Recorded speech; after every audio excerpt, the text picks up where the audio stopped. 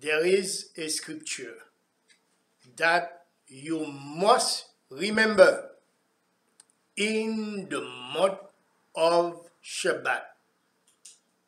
Hallelujah. You find it in Zechariah 1 verse 17.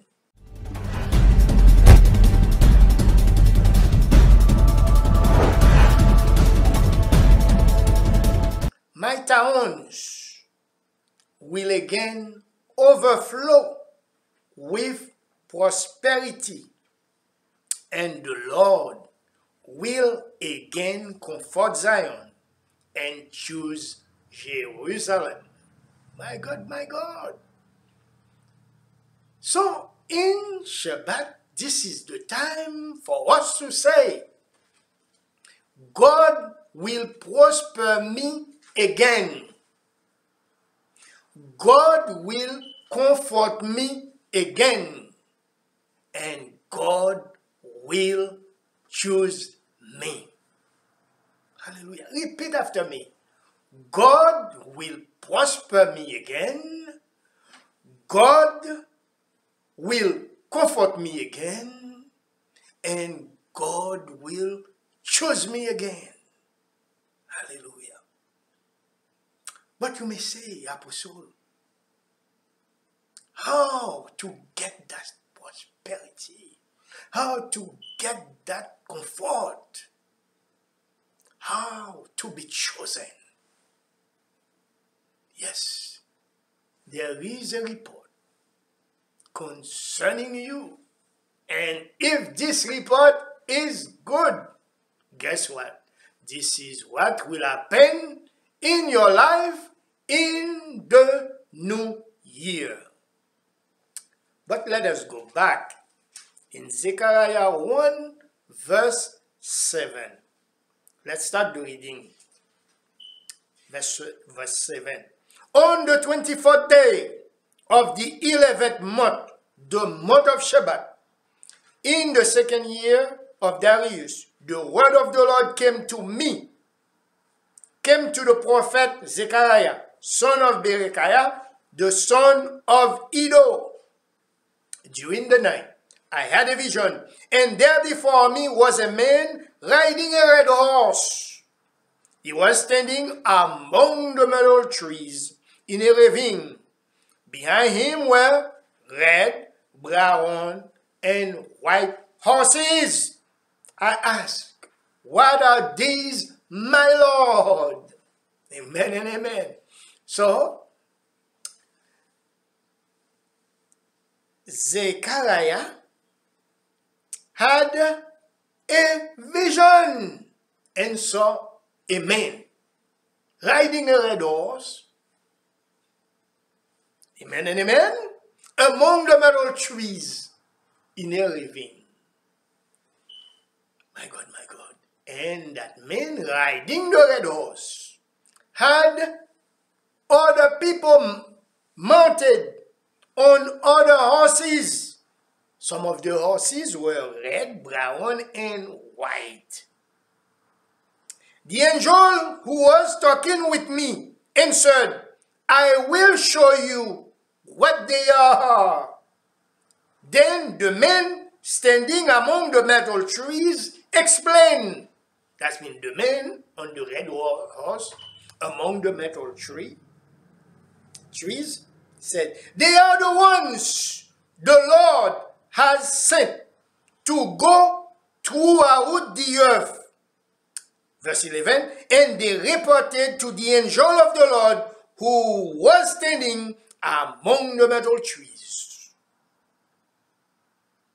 Amen and amen. We have gone throughout the earth and found the whole world at rest and in peace. So, my brothers, my sisters, you hear this? On the 24th day of Shabbat, there is a report. This is why we call. I remember when I received the revelation and the Lord said to me, do you know what is happening in Shabbat? Shabbat is the month of angelic report where I, the Lord Jesus, received the annual report. I said, my God, I gotta preach that to your people. And this is why the devil is against me. The devil doesn't want Christians to know there is a report, and we are in that month. This is a qualifying month where you're going to be qualified for this overflowing prosperity, for the comfort of the Lord, and to be chosen by Him. But the report was from the angels mounted on the red, brown, and white horses. We found the whole world at peace, at rest and at peace. My God, my God. Will your angel say to Lord Jesus, they find you at rest, they find you at peace? And some people may say, oh no, they will not find me at rest. I got trouble. Hallelujah. Then the angel of the Lord, that means Jesus, before Jesus came on earth, he was known as the angel of the Lord, said, Lord Almighty, this is why I say, after Jesus received your report, the report concerning you, he will utter a prayer. And now, he received the report, and he uttered a prayer. He said, Lord Almighty. Now he's praying to the Father. Lord Almighty, this is what will happen on the 24th for you. Jesus will say, Lord Almighty. But at this time, listen to his prayer. How long will you withhold mercy from Jerusalem and from the towns of Judah? Amen and amen. Which you have been angry with these 70 years. My God, let's stop there. The Lord Jesus said, how long? You know, Jesus was an advocate for the people of Israel even before he came on earth. He said, how long? How long, Father God? How long, Lord God Almighty? And this is the type of prayer, Jesus. When you say to somebody, pray for me, they don't have such heart to say, how long will you be angry? But you know, the part we must remember, God can be angry at you for 70 years. This is a lifetime. This is a generation. We don't want that. Amen. This is why I say to people, before the 24th, I want somebody, if you take your intro, you got that mountain that you keep going around. Hallelujah. Ask God for forgiveness. You don't want to have the rest of your life struggling. How long will you withhold? That means God can withhold mercy. And said, I will not have mercy on you. From Jerusalem and from the towns of Judah. Amen and amen. So, they find the whole world at peace, but no peace in Jerusalem. No peace in the town of Judah. Verse 13. So the Lord spoke kind and comforting words to the angel who talked with me. Amen and amen. My God, my God. Then the angel who was speaking to me said, proclaim this word. This is what the Lord Almighty says. I am very jealous for Jerusalem and Zion, but I am very angry with the nations that feel secure. I was only a little angry, but they added to the calamity. My God, my God. Now, the Lord explaining himself, the Lord God Almighty said, I was a little angry. But they took advantage. They took advantage and they added to the punishment of Jerusalem. So you imagine the whole world is doing good, but the people of Israel is not doing so good. They were the lowly people. Amen and amen. This is why God doesn't want to hear a leader talking bad about a lowly nation. A lowly nation. And added to the punishment of this nation. Like you see Asian people fleeing Haiti and come over here to have a good life, good taxpayer, never been in trouble. And then now you picking on them. When the Lord said you should respect the alien, the fatherless, the widow, not to pick on them. Amen and amen. Do not add to their punishment. He said, I am very angry with the nations that persecute you. I was only a little angry, but they added to the calamity. So, Haiti, the Lord God Almighty probably was angry at Haiti. And then now, they want to add to our punishment. Therefore, this is what the Lord says. I will return to Jerusalem with mercy. Amen and amen. This is what I'm talking about. God, in the month of Shabbat, will decide, okay, now, after hearing the prayer of Jesus, you know what I said to Jesus?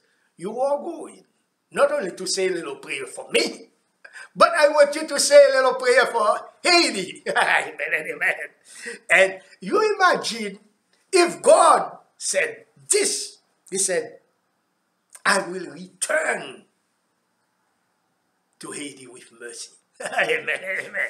I will return to Jerusalem with mercy, and there my house will be rebuilt, and the measuring line will be stretched out over Jerusalem, declares the Lord Almighty. That means this word comes from God. Amen. The sovereign Lord. Amen and amen. And this is the scripture I said to you to remember. Proclaim. Proclaim further. This is what the Lord Almighty says. My towns will again overflow with prosperity. That means this town you see like that. This little country you see like that. This little country will have prosperity. Amen and amen. And the Lord will again comfort Zion and choose Jerusalem. But in my meditation, the Lord said, why do you see I mention, amen and amen, Zion, and I mention Jerusalem? Amen and amen. He said, yes, Zion, hallelujah, is the dwelling of the Lord, hallelujah, and Jerusalem, the city of God. And also, he said, in the prayer of Jesus, he said, how long will you withhold mercy from Jerusalem and the town of Judah? Jerusalem, the city of God, and the town of Judah. Us Christians, we don't, I'm saying things here, you don't analyze. When they mention Judah, we are in it. We are in it. Amen and amen. We are in it. Because we are, when we are Christ, when we belong to Christ, we are Abraham's seed. Amen and amen. And we know Jesus is from the tribe of Judah. Amen and amen. This blessing is for us Christian.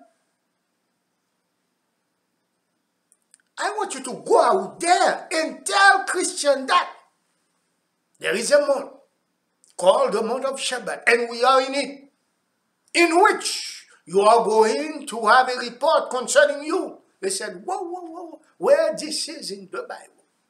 And get ready to explain. Get ready to explain. And tell them, It's not about me wishing you a happy new year. It's about you passing this report. Amen and amen. Last week, we hear Moses saying something extraordinary. Before he even blessed the people, he said, you've been around that mountain long enough. Amen and amen.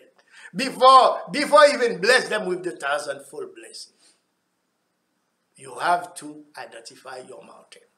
Identify your problem. And then you pray accordingly. You pray accordingly. And you do a little report concerning yourself. And say to the angels, okay, you know what? I've repented. Oh, I'm doing better. I hope your report is right concerning me. I want my God to bless my town. Overflow my town with prosperity. Amen and amen. Because when your town is blessed, you are blessed. So, oh, this is where the rich people live. Amen and amen. Hallelujah. And my towns will again overflow with prosperity, and the Lord will again comfort Zion. Amen and amen. The city, Zion, is the dwelling of the Lord. The people living in the city that's serving God. And they become right there where you live, the city of God, Jerusalem. Amen and amen. My brothers, my sisters, I do not know what your report will be.